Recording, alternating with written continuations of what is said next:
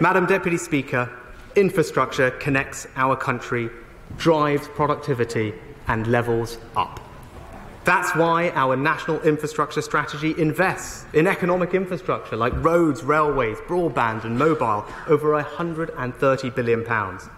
To connect our towns and cities, we're investing £21 billion on roads and £46 billion on railways. Our integrated rail plan will be published soon, dramatically improving journey times between our towns and cities. And today, we're providing £5.7 billion for London-style transport settlements in Greater Manchester, the Liverpool City region, the Tees Valley, South Yorkshire, West Midlands and the west of England.